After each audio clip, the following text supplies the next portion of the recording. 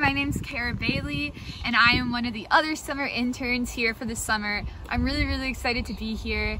I actually originally come from Crofton, which is a super small town, kind of in between Duncan and Chemainus. I actually grew up at Camp Quanos my whole life. I live like a walk beside the camp because my parents direct the camp.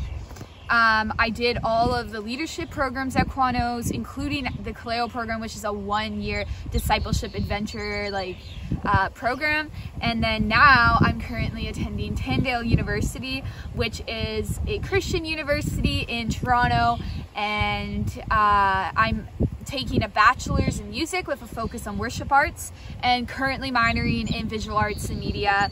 And a few fun facts about me is I have a small business where I hand make and sell polymer clay like necklaces and earrings, and I sell those on Etsy and a few shops across the island, including the Mill coffee shop in Comox, which is super exciting.